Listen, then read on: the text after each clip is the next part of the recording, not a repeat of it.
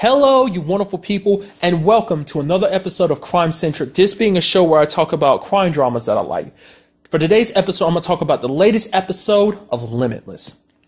And this episode kind of picks up a little bit after, I think it's been like a week after the whole Brian's Russian adventure. What apparently happened is that he's come back and he's been put under new, there's new rules put in play by Naz. There's at least 10 of them. I'm going to list some of them. One of my personal favorites being like he actually has a curfew now. It's like 10 p.m. He's got, more scrutiny about, the pill situation. Like every time he takes a pill to make sure he's not hoarding them, Naz has Mike and Ike, check and make sure he actually swallowed the pill. He has to actually work in a cubicle. He doesn't have his little room anymore. And just so Naz can actually visually keep an eye on him. So he's in a cubicle now. And she's making him wear like a suit.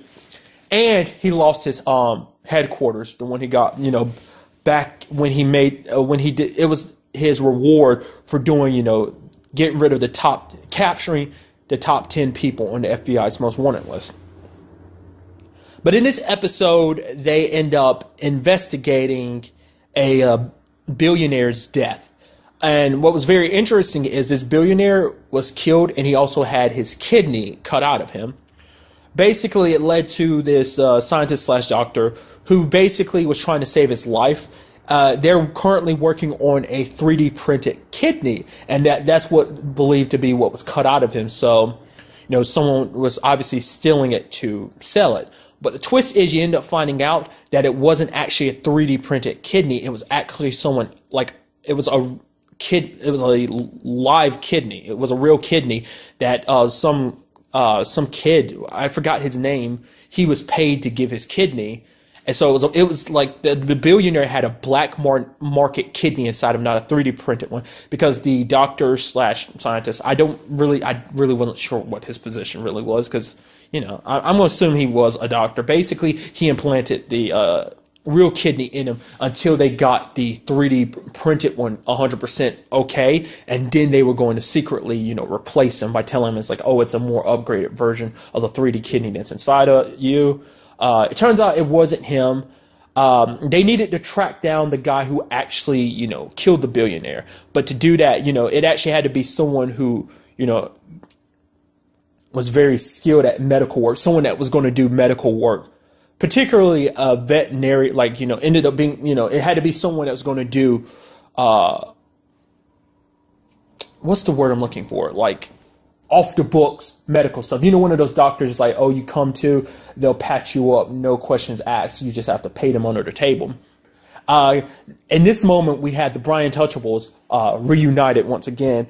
And basically, Brian was like, we need someone to take a bullet in the leg. This way we can, go around town asking certain people to look into it, look into the wounds and find our killer. This is their way of tracking down their killer. And Rebecca kept bringing up, you can't actually do that. Because he suggested the tech guy, the one with glasses, he's like, yeah, you're going to have to take a bullet. Don't worry about it. It's going to be through and through. He's like, why do I get shot? He's like, come on, dude. Literally out of everyone here, you're the only one that sits down for your job. Everyone else kind of has to, stand up.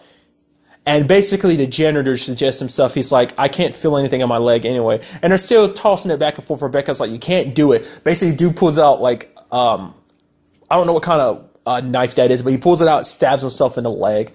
And I just love it. He's screaming out in pain, and then Brian's screaming just because of what he's seeing. Whole situation works out because they were able to track down the guy, and ended up finding out, he was paid by the billionaire's wife. She had essentially wanted to kill her husband. Money. It was basically for money. She was going to sell the 3D printed kidney, but it turned out to be a real kidney. So to get rid of the evidence, she ended up feeding the kidney to her dog, which is kind of twisted in the end. But yeah, a big part of this episode is Rebecca, Mike, and Ike investigating Brian. They end up, trying to figure out what this whole Brian's Brian slash Sans situation is all about. It turns out one of the new people in Brian's life, one of the two people Nas hired to look after him, he nicknamed one being Mr. X and Mr. Y. One being Mr. X just because he met him first. So the second guy is Mr. Y. Apparently Mr. Y works for Sans. Whether that's Sans or Mora, that's another question later on. Basically, obviously, but those two were looking into it. They've been following Brian around, but Mike and I were following Brian around, but it's like with his new security, his new situation, he can't, even if he does anything, he can't do anything right now because, he's under so much scrutiny.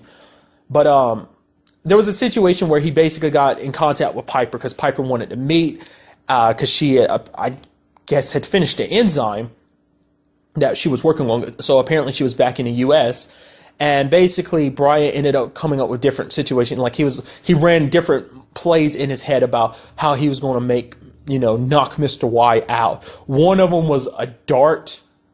The second one, what was it? Some kind of gas, I think. And the third one is what he went with, and that was like messing with food. He ordered a pizza, sprinkled some stuff on it, and made him go to sleep. That combined with some Enya ended up making him fall asleep. He ended up tried to go meet Piper.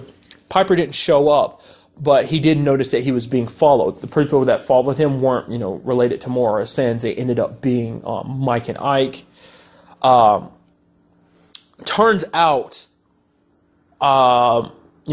he comes back to, his apartment and ends up, finding Mr. Y is gone. And he finds the bracelet that Piper was wearing. He finds it there covered in blood. So essentially, he goes and meets with Mora directly. And, Mora mentions to him he had no idea Piper was still alive. It was something Sans had kept to himself. Apparently, Sans is going off on his own, doing his own thing. Now that he has Piper, that means he has an enzyme, meaning he can take unlimited amounts of NZT as he wants to, too. Because it looks like apparently he's built his own team, because it's like he's not working with Mora anymore.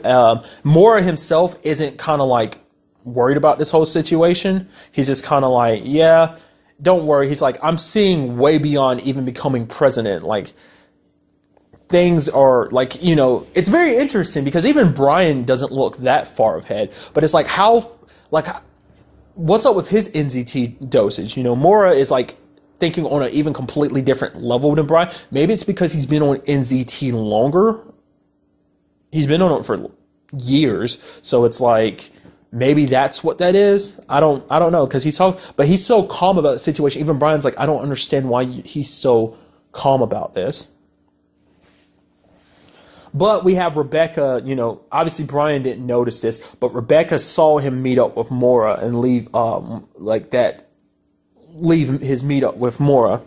And, obviously she goes to Brian's house the next day, and ends up, having her gun out and her cuffs. And he's like, and she goes, I saw you with Mora. So these cuffs are for you, and you're going to tell me the truth about everything. So it's like, okay, like, is he going to tell her 100% of the truth, or is he just going to, kind of BS his way out of this whole situation?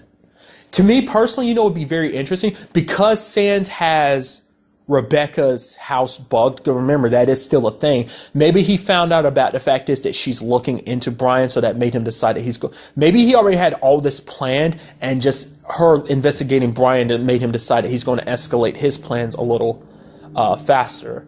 It'd be really interesting is if Piper wasn't actually a good guy this entire time. What if this entire time she's been working with Sans? Not Mora, but Sans himself, and this whole situation was him, biding his time until she, he had her manipulate Brian to help her make this enzyme so that not just her and Brian could get away from Mora, but so that Sans could get away from Mora and do his own thing. So it makes you wonder, though, if Sans is off doing his own thing, maybe a lot of the bad stuff that's been associated to Mora, specifically all the people connected to NZT dying, like Rebecca's dad, for example, maybe that was just Sans, or maybe it really is more. It's really not 100% clear whether he's a good guy or a bad guy, because he plays both sides so damn well.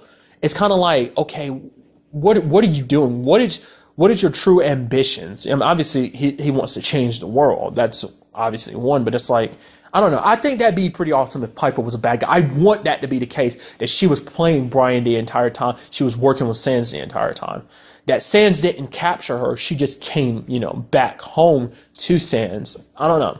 And what is Sans' plan too? Now that, he has NZT, possibly has the enzyme, and he's putting his own team together. What does that mean for Brian, and what does that mean for Mora?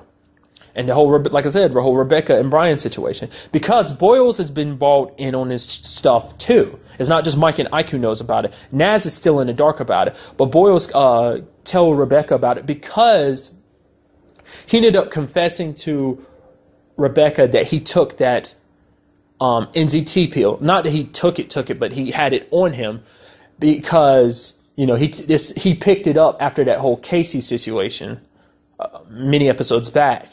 But basically, he was thinking about, giving it to his mom so that his mom had one amazing day, But he just didn't know what to do about it. Like, he was lying to Rebecca this entire time, and Rebecca finally brought him in on it, which it's like, how's this whole situation going to turn about? Because Boyle's a bit of a stickler. That's why I'm surprised he never went to Naz behind Rebecca's back. But I guess it's because, he trusts Rebecca. So, they can't really act upon this. She doesn't want to act upon all this Sans situation / Mora situation. She didn't want to act upon it until she got all the facts straight.